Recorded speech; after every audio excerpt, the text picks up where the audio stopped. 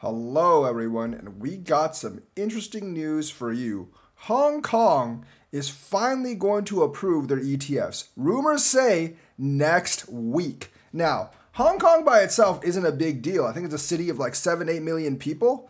But you have to remember, a lot of Chinese business interests have holdings in Hong Kong, and they use Hong Kong as a proxy to get things they want. So there could be a lot more investment money than just Hong Kong itself. And Hong Kong seems to really want this because its regulators have sped up the ETF approval process, which is really nice. Hong Kong is likely to approve the first set of apps for spot Bitcoin exchange traded funds this week. A total of 4 entities have submitted applications to launch Bitcoin ETFs in Hong Kong. That's very, very nice. And although the Chinese regulations themselves won't open up to the mainland, which means the peasants won't be able to buy the ETFs, the fat cats and the corrupt government officials will be able to buy the ETFs. Now, we don't like fat cats and government officials, but if they want to pump our bags, I'm actually okay with that. Because, if the peasants can't pump the bags, then the fat cats and the government officials, they can pump the bags. They're the one with the money anyways. The average Chinese citizen does not have a huge amount of disposable income, but the fat cats and the government officials, they have government income, or they can just corrupt it out of other people. So Hong Kong regulators are likely to approve the first set of applications for spot Bitcoin ETFs next week, making it possible that their products could be ready to start trading in April. Basically, like by the end of this month, the products will be there, and I think there's going to be a wave of buying, just like there was in the United States. I don't think there's going to be a situation like FTX in China and Hong Kong, because, they already made all those people disappear. So I do actually think that there's going to be a wave of buying, smaller than what we had in the United States, because regular people aren't able to buy it. But a lot of the big money in China is going to come in. So that should be a boost by the end of this month. Plus the halving should send us to 80K, hopefully. Basically, like, they've sped up the approval process. It looks like there's a lot of people in Hong Kong that are just like really antsy to get their hands on some of the Bitcoin. And that's actually like really good news, because that indicates that there's a lot of demand for the Bitcoin, and there's probably going to be at least some billions of dollars flowing in when the Bitcoin thing completely launches. The Reuters report said like 4 entities have submitted applications to launch the spot Bitcoin ETFs. It named 3 of them as the Hong Kong units of China Asset Management, Harvest Fund Management, and Bosera Asset Management. The SFC and the 3 companies identified didn't immediately respond to a CoinDesk request for comment. So guys, it's coming. And guys, this is going to be good. Yes, the fat cats and the corrupt government officials have a lot of money, and that money, my friends, is going to go to pumping our bags by the end of April. So if you're not DCAing in yet, in Bitcoin at least, you should be. Otherwise, you'll miss that inflow of money. I'm sure it'll be inflowing for a couple of months, but you want to get in on it initially, and there could be a pretty good price boost because of it. Grayscale looks like to be stopped selling soon, because their CEO has said that the large sales are largely behind us and we're reaching an equilibrium. Equilibrium, I think, means that the ins and outs of Grayscale, or the inflows and outflows of Grayscale, are finally becoming neutral. So if Grayscale becomes neutral, then BlackRock and Fidelity are just going to be positive, and that's going to make the price go up, obviously. So Grayscale CEO says Bitcoin ETF outflows are reaching equilibrium. Michael Soneson said the sum of the selling connected to settlements of bankrupt crypto companies like FTX is largely behind us. And remember, it was FTX and Genesis that really started the 2 big, I guess you call corrections. But even with those corrections, we're up from about 46,000 to over 69,000. So up plus 50% despite those 2 corrections. After approval of the several spot Bitcoin ETFs in January, investors may have sold their GBTC shares to move into new projects. Daily outflows from GBTC have fallen significantly since hitting $600 million in March.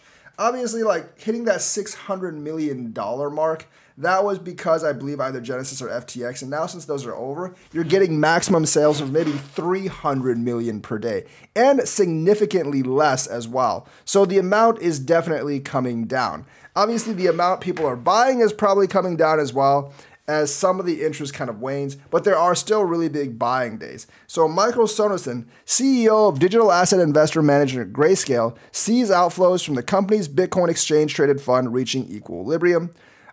He said that some of the selling connected to settlements of bankrupt U.S. crypto companies like FTX is largely behind us, and FTX caused Genesis too, so that's gone at this point. So that's like, you're not going to have a sudden dump of $2-3 billion over the course of a week. And that's going to really help stabilize things in terms of outflows. And since those outflows were the main trigger to these Bitcoin corrections or dumps, I think we're almost done with this as well. Obviously, there's going to be liquidation still. There's going to be still people taking profits. But a large source of actually us going downward has been destroyed. So another reason for the outflows of GBTC was comfortably higher fees compared to its competitors. Uncomfortably, actually.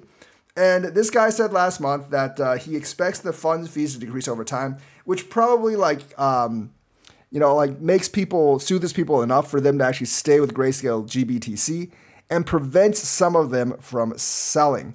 So in the 3 months since the Bitcoin ETF has been launched, the fund has seen outflows worth of $15 billion. That's roughly half of all of its assets. And Grayscale does not want to exit the market completely. And since it does not want to exit the market completely, it's going to lower those fees so people don't sell more of their product. So yes, Grayscale has incentive to lower the fees, which gives incentive for people to stay with Grayscale, which basically says they're not selling, and that will control the outflows. And while inflows are still going to be positive from the other Bitcoin ETFs, that's just going to make our stuff go up. But I do think the retail buying of ETFs has hit a maximum. And we're waiting for a lot of the paperwork for the institutional buying to really begin, because I don't think the institutional buying has even begun yet. The other thing is, some analysts have said retail interest in crypto, spot buying on the exchanges is quite low. Now, this is related to the ETF things because the people that would actually buy on the exchanges might be buying ETFs. A lot of the long-term buyers might be switching to ETFs because they think it's a safer option. Even though I don't really think it is, but they might think it is. Because, the ETF doesn't actually provide insurance against price action. It just provides insurance against you not getting scammed from the ETF sellers. So while Bitcoin and other digital asset prices are increasing, retail investors are not yet believing the hype, which is why altcoins have remained low. Now, the other thing is we're not at the point in the 4-year cycle where retail really comes in. We're not at the halving yet. And a lot of the action in previous cycles happens after the halving, in the year after the halving. So we're following the 4-year cycle on everything besides altcoins at this point. Because remember, altcoins do not have ETFs, so they're not enjoying the Bitcoin treatment right now. Ethereum is thinking about getting an ETF, but I think it will be denied in May. So that's probably going to retrace after May.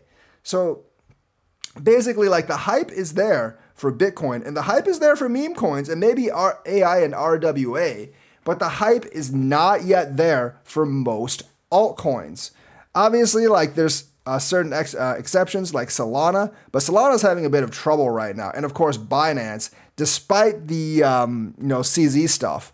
But many of the coins that we've been following, whether it be Cardano, XRP, and even some DOT, Tron, Polygon, they really haven't hit that stride yet. It has actually been the new coins, but the older coins and even some of the newer coins haven't reached that parabolic stage yet. You can see that Bitcoin dominance is still above 50%, which means the retail money really hasn't come in yet, except in a couple of niches. But they should come in after the halving. And I think that's one of the major effects of the halving right now, is that because the halving is coming, that psychological pent-up pressure is going to be released, and more people are going to come into retail after the halving, so we can see an altcoin explosion after the halving.